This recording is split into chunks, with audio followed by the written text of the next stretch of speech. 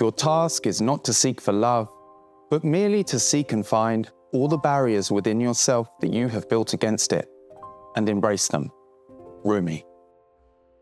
As you practice the powerful approach I'm going to share with you in this video, you will notice a greater sense of inner peace and calm, even in challenging situations, increased emotional resilience and ability to handle stress, more clarity and focus in your daily life as uncomfortable bodily sensations and physical tensions dissipate, improved relationships as you become less reactive and more responsive, greater access to your creativity and intuition, increased energy and vitality as you release emotional blockages, a natural shift towards more positive thought patterns, a deeper sense of presence with life, a greater ability to take empowered action unburdened by past emotional weight, and a growing sense of compassion for yourself and others.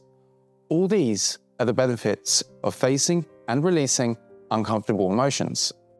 First, I'm going to share with you a brief explanation of how and why emotions and reactions take over and cause suffering, which will help you understand what's actually happening and how to avoid that trap. It will also give you the context needed to understand and practice what I'll share with you right after, which will be a guided exercise to release uncomfortable emotions step by step and experience the relief, peace, and other benefits of doing so. So on with the explanation and then the guidance. When uncomfortable emotions arise, here's what's happening. Firstly, your nervous system perceives a threat. It could be from an immediate event in your environment, a memory or mental image in the mind, or from ongoing stress or unresolved past experiences. Let's take an immediate event, for example. It could be anything from a genuine threat to someone cutting you off in traffic or a critical comment from a loved one. It could be reacting to something that's far less threatening or isn't actually a threat at all, yet our nervous system perceives it as such and activates the fight, flight, freeze response. It often doesn't take much for us to feel personally slighted, does it? Sometimes it only takes one or two words out of someone's mouth and you're feeling the anger, the rage, or the heart-racing anxiety. This threat perception triggers the activation of a survival response in your body and mind, and an uncomfortable physical sensation arises in the body area. It could be tightness or heat in the chest or solar plexus area. It could be tension or contraction in the shoulders or face, or a range of bodily sensations. In the case of triggering events, these energy sensations can arise and start peaking almost immediately. And in a split second, your brain scans its database of past experiences looking for a similar situation, trying to find a survival strategy that seemed to work before. Once it finds a match, your brain activates the same thoughts, emotions, and behaviors from that past experience.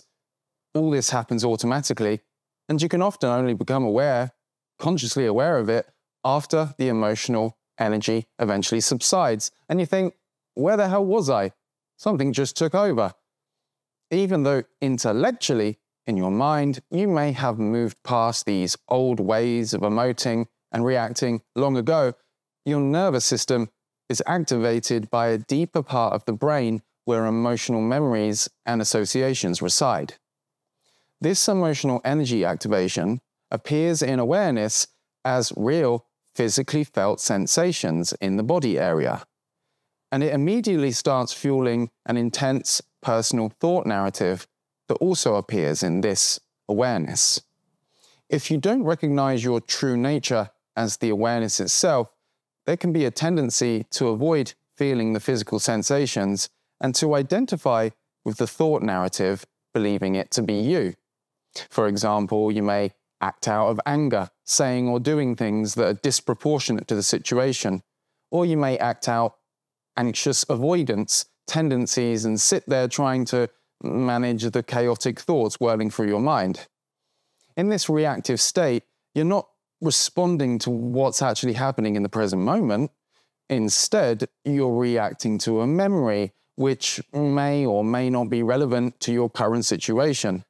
And Each time you react this way, you reinforce these neural pathways, making it more likely that you'll react similarly in the future. In summary, uncomfortable emotions arise when your nervous system perceives a threat, triggering automatic thoughts and reactions based on past experiences. This process appears in awareness as physical sensations in the body and intense thought patterns. Unconsciously identifying with these thought patterns can have you act out dysfunctional behaviors and create more suffering for yourself and others. So let's do a guided approach to help you release uncomfortable emotions step by step, so you can begin the end of reactive patterns and start feeling calmer, less triggered, and more able to respond objectively, rationally, wisely, and compassionately. You can leave your eyes open or close them at any point during this process. Because this is YouTube content and not a long meditative guidance, this time I'll be going through the process quite quickly. But if you like, you can pause the video during my pauses to give yourself time to go deeper into the experience. Firstly, in order to fully process and release uncomfortable emotions, we must cultivate a sense of inner safety. This inner safety or resource can come from many places, including remembering a time or imagining a place where you feel safe, or finding a calmer, more grounded feeling place in your body, or even a connection to divinity. The deepest sense of inner safety comes from the recognition of our true nature as awareness, and that our true self cannot be harmed by these uncomfortable feelings. So, can you notice right now that you're aware? Can you notice that you simply are, that you're simply present? Go beyond thinking or trying to understand it. Just simply zoom your attention right out to see the full view. Can you notice yourself as this wide open space of awareness in which everything is appearing? Now, would you agree that there are thoughts effortlessly arising in this awareness? Would you agree that there are feelings, physical sensations, effortlessly arising in this awareness? The mind may label these sensations as energetic sensations, tightness or tension, but can you get underneath all the labels for a moment and experience the raw, physically felt sensations, like islands of sensation floating in midair? Now, ask yourself the question, can any of these sensations, however intense, harm my true self, awareness? Or do they come and go in this awareness, leaving no trace, with awareness completely unharmed? Can any thought, however intense, harm my true self, awareness? Or do thoughts come and go in awareness, leaving no trace, with awareness completely undisturbed? Notice that thoughts and feelings, and in fact all experiences, come and go, never staining your true nature, this aware presence that you are. You are always present as the ground of being, and you are safe to experience these thoughts and feelings. You can also experience them in manageable parts, pendulum swinging between uncomfortable sensations and feelings of calm and safety. So with this in mind, notice yourself as the wide open aware presence that you are. And I invite you to bring to mind or imagination a triggering thought, image, or memory, or something that you anticipate will trigger stress, anxiety, or frustration. It could be an event, a person and what they said or did, or something you feel fear around happening. You can start with something small if it feels better, but simply allow your mind or imagination to bring up something related to uncomfortable emotions. Now, as you do this, Stay aware of yourself as the aware presence and pay close attention to what's happening in the feeling sense of the body. Can you notice a change in the bodily sensations? You may feel that the sensation gets a little stronger, a little more activated, perhaps a further tightening or contraction, or a feeling of intensifying energetic sensations. Just simply stay with the raw physical sensations and allow yourself to feel them. Can you notice that the space of awareness that you are naturally allows these feelings to exist and move without resistance? Notice any thoughts and images that are arising around this situation. Notice that there is a character in those thoughts, a me that you could take yourself to be. For a moment, refrain from identifying with the me in the thinking, and instead just watch the thoughts and images go by like a movie, non-judgmentally. Keep staying conscious of the sensations. Watch them and track them if they begin to move through the body. This may feel temporarily uncomfortable, but you can begin to feel the sensations even more by welcoming them and allowing them, by noticing yourself as the welcoming and allowing space, opening up your posture and breathing into the sensations, and then breathing out with a long extended exhale.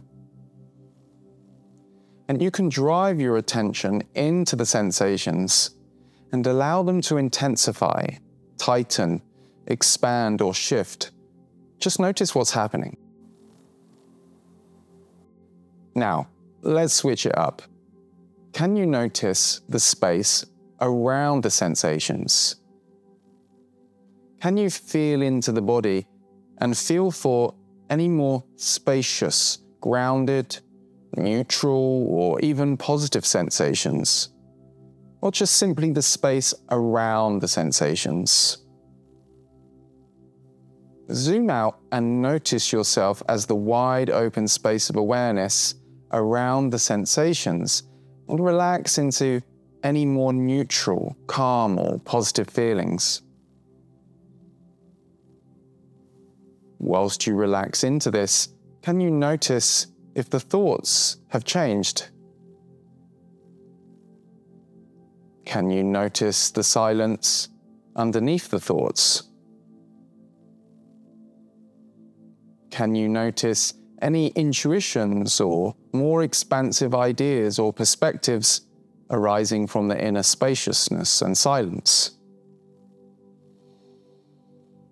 And can you allow yourself to relax into this openness, this spaciousness even more?